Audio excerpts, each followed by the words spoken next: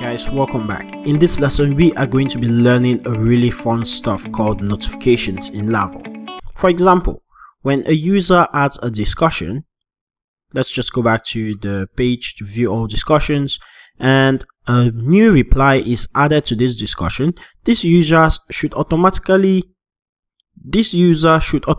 receive an email telling him that a new reply has been added to his discussion. Okay, so let's go ahead and get started. The first thing we want to do is create a new notification class. So we're just going to do php make notification, and this is going to be called new reply added. Okay, now if we check out the app folder, you discover that there's a new notifications folder, and then there's a new class called new reply added.php. So you can see the extends notification, and then we have a constructor in case you want to inject any dependencies, and then we have the via method.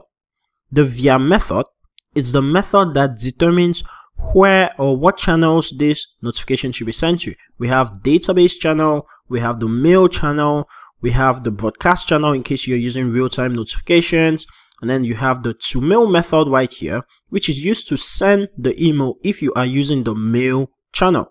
And then if you are using the database channel, there's a to array method in case you want to save it to the database. Okay, now for you to understand more about notifications, I highly recommend going through the documentation. So you just want to come to the documentation, visit notifications, and then you're going to see how to create a notification. php make notification, just like we did. Then to send a notification, there's a tutorial on how to send it. You can see that each user in the application has the notifiable trait. So if you come to the user.php, you can see we have the notifiable trait right here.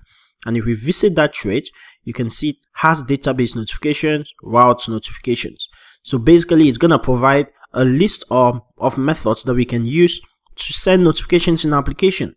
So let's go ahead and get started with the first one, which is the mail notification. So you can see we have the via method right here, and it returns mail, which means right now if we send a notification, it's only going to use the mail channel.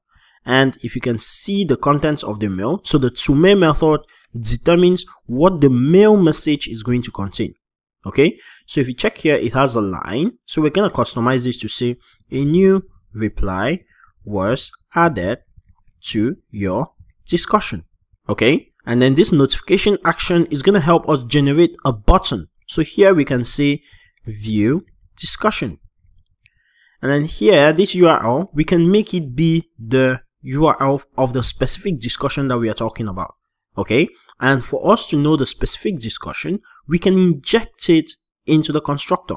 So we can say discussion.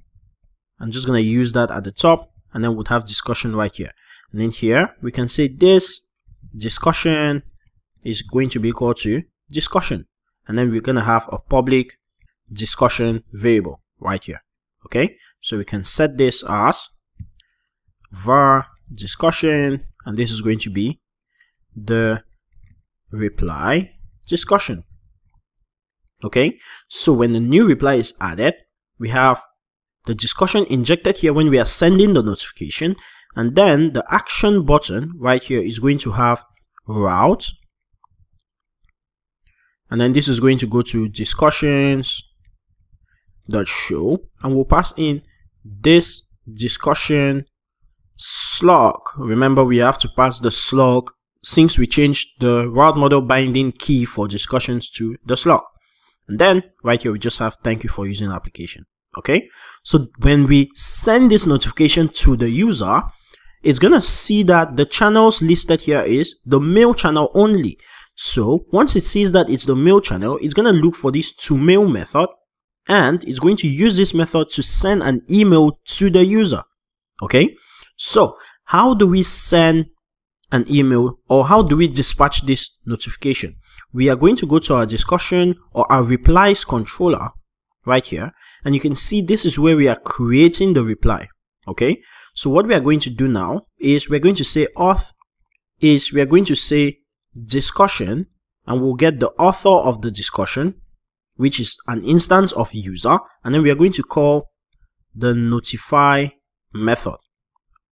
Okay, so remember, author is a user. So you can see right here we have author, and it belongs to the user class, which means we have an instance of user. So when we say discussion author, we are trying to send a notification to the author of that discussion, the owner of the discussion. And the notification that we are going to send right here is new reply added notification. Okay, so if you check right here, you can see I've used that automatically. And then the new reply added notification requires that we pass in the discussion that was replied to. So you can see right here we have a new reply was added to your discussion, view discussion, and then we use that discussion to generate the slug. Okay, so now when a new reply is created, after it's created, we have a new notification sent. So we notify the author of the discussion about the new reply, but we need to be able to set up our application so that the email is actually sent. Okay, because if we come right now to our application, let me just show you right there. Okay, so I'm just going to add a new discussion, and this is going to be advanced Read.js from scratch. And then I'm just going to copy some lorem ipsum and then add this to Angular 7, create discussion. You can see we have the conversation right there. If I come right now as John Doe, view all discussions, and then view this discussion, and then I add a reply, new reply, and I click on add reply, you can see it's trying to send a notification, but it tells us authentication is required to be able to send a notification, which means we have to set up our application to be able to send an email. To do that, we are going to use a service called Mailtrap, and Mailtrap is simply to help us send emails during development. But in production, I'm going to show you a list of mail services that we can use. But in this case, just go ahead and sign up for Mailtrap, and then you want to visit your account, and then you want to create a new inbox. Okay, so right now I have no inboxes. I'm just going to create a new inbox, and I gotta pass the name. So here I'm just going to call it Laravel form. And what Mailtrap helps us do is it creates us a mail server where we can actually send our test emails. So what would happen is every time a mail is sent into our application, instead of sending to the user's email, we're going to receive it here, okay, just for development purposes. So the first thing we need is the username. So I'm going to copy that username, come to my .env file, and you can see mail configurations in the env file already has Mailtrap as the default. So I'm going to place the username right here, and then the password, I'm going to place the password right here. Okay, now that I've set that up, let's go ahead and try to reply to this mail again. So I'm just going to say another new reply. And if I click on that, you can see it takes some time because sending an email takes some time. And then we have the reply right there. And now if we come to Mailtrap, you can see an email right here. New reply added, and that email was sent to badcoder@gmail.com, who is the creator of that discussion, me. Okay, now you can see a new reply was added to your discussion, and then it has view discussion button right there. And if I click on that, you can see it brings me to that discussion directly. So this is exactly how we want our application to work. Okay, so the user receives an email and then they can view the discussion directly from their emails. Okay, so how do we achieve this? We simply generated a notification class, and the via method determines what channels the notification should be sent to. In this case, we have the mail channel, and to send to a mail channel, we have to define the toMail method, and this simply returns a new mail message where we define the view discussion button, and we configure it to go to the single discussion page, and finally a line that says thank you, and that's it. Okay, now what I'm going to show you is how to use another notification driver, which is the database. So if you can check right here, we have mail notifications, then we have database notifications. And to be able to use the database notifications, we need to create a table for saving the notifications. So we can run php notifications table, and it's going to create a migration for us. So right now, if we check out database migrations, you can see we have create notifications table migration. Okay, and it's using a many-to-many relationship, a MOFs relationship right there. And don't worry about that. We're going to cover that in a later lesson, probably. This is the migration. All we need to do is add migrate, and it's going to migrate that to our database. Okay. And now that we have that, to be able to send a database notification, we just need to come here and add database as a channel. And once we add this, automatically when we dispatch that email right here, it's going to send to the mail, and it's also going to send to the database. You also want to read about the different methods. We have the toDatabase method, and then we also have the toArray. You can use both, but make sure you read about the difference. And now that we have the database channel configured, let's go ahead and create a notification and see what happens. So I'm just going to go right here, create a new notification, final notification, click on add reply, and it loads. And then great, we're redirected back to this page. Now let's check our email. You can see we received the notification to the email. And now what we want to do is also check our database. So we're going to come to our SQL Pro checkout and notifications table. And now you can see that we have a new notification right there that says new reply added. Okay. And then I'm sorry, this cannot be bigger, but you can see we have the ID, we have the type, and then we have notifiable type, which is the user. And then we have a data, which is an empty array right there. Okay. And then a read that to tell us that the user has not read this notification. So let me show you this. In our new reply added, since the toArray method returns an empty array, that's why the data right here is an empty array. But for the empty array right here, we can pass in data like the ID of the discussion or the slug of the discussion that was actually replied to, so that in case we want to display a list of all notifications for the user, we can have links that show, you know, this is the discussion that was replied to and stuff like that. Okay. So here, I'm just going to add discussion ID, or maybe we should actually just save the whole discussion. Okay, so here we can have discussion, and then this is going to be this discussion. Okay, it's just going to save the whole discussion instance to the database. Okay, so new reply added. When we send a new reply added message, it's going to send an email since we've configured that channel, and it's also going to send to the database, and it's going to save the discussion to the database also. So let's try this out again. So I'm going to come here and I'm just going to add a new reply.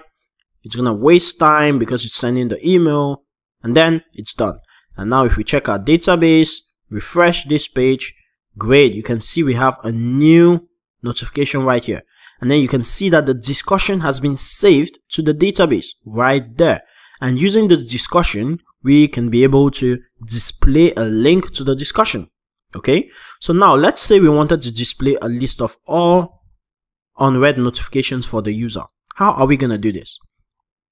Let's just come to the app.blade.php, and then this is the navbar. I'm just going to scroll right down to here. This is where we have the navbar nav. Let me just show you. It's going to appear right beside the Laravel form right here. Okay, so you can see we have Laravel right here. Awesome. So here I can have a list item.nav item, and then in here I can just say auth user, then unread notifications count. Okay, so if I refresh, you can see we have 2 unread notifications.